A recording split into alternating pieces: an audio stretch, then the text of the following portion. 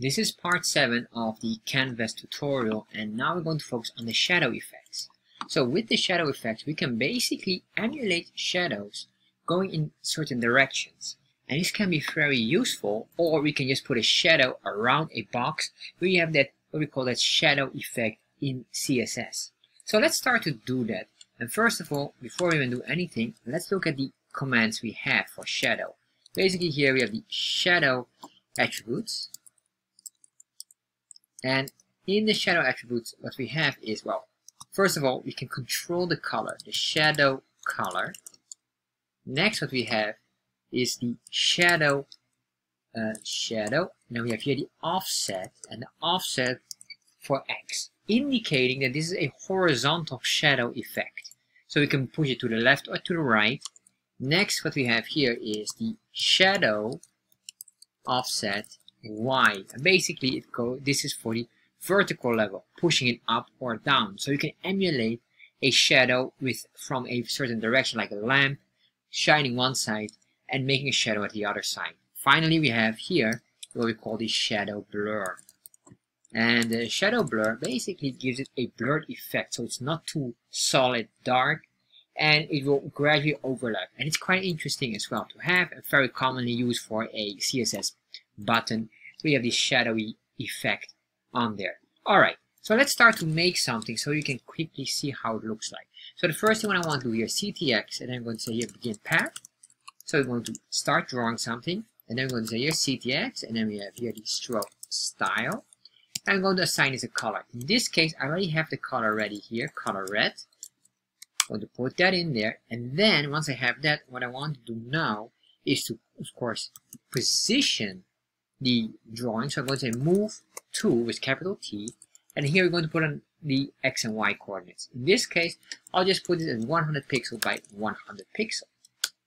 And then that's our starting point. The next one will be the ctx.line to start drawing the line. And if we make just a horizontal line, what we want to do here is maybe a 100 pixel line. So we will keep the vertical level same, but horizontally we're going to move 100 pixels from this point. Alright, so now we have all of those here, and then what I want to do finally is ctx.stroke, and this is basically drawing the item. Save that, refresh, there you are. So to make this more visible, we have to increase the line width. So we say here ctx.line width, and let's give this a 30 pixel. Save that, refresh. Alright, so this looks nice, and I realized if we're going to work with shadows, probably it's better to have the background converted into another color. So I'm going to convert the background here just to white. That's in the CSS that we have assigned. Save that, refresh. Alright, so now we have the white background with this. So now let's start to work with a shadow. So what I'm going to do here below is the following. Just below the line width, I'm going to say the following. ctx.shadow color, and this here could be any color we want. In this case, I'll just say this is black for now. It's a string value, so save that and then refresh. Alright, so now we have a shadow color, but of course we have no shadow movement here, and the reason why is because we have no offset.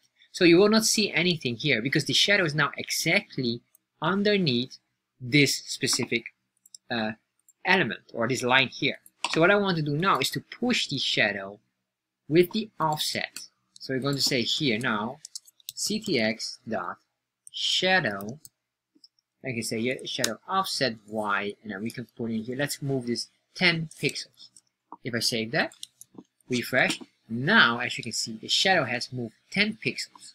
So if you want to, for example, if we have a sun here or a lamp here where the light directs this, then maybe we want to push it a bit more down. So with the offset of the Y, we can basically do that. So what I'm going to do here now is now just say offset Y, save that, refresh, and now as you can see, it gives a nice 3D effect here while we're just here on a 2D element. And this here looks like that there's a light source coming from one side, and then here you can see here this 3D effect creating the shadow. So final item here, what we could do here is the ctx.shadow blur. Doing this, you can say here how many pixels we want to blur. So if I do 5 pixels, save that, refresh, you can see here now the shadow has a slightly blurred effect, which is quite nice. So what we could do as well is, for example, we could maybe comment out this, save that, and then we put in here. And what is happening now here is basically we create here a nice effect on it. As you can see here, the shadow is now exactly behind this element, but because of the shadow blur, it gets like a 5 pixel blurred effect in every direction. And this creates this nice clickable shadow effect here. So what we could do as well is maybe to create multiple and just control the different position. Because remember, with the shadow offset X, we can go to the left or right. So how would we do this?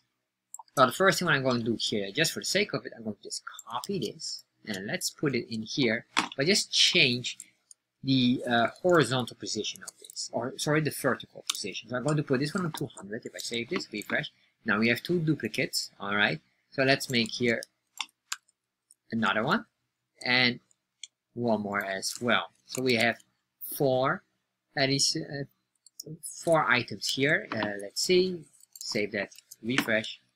Oh, of course. So why it's not working here? Of course, because I need to push this one on a vertical level. So this will be 400. Let's save that.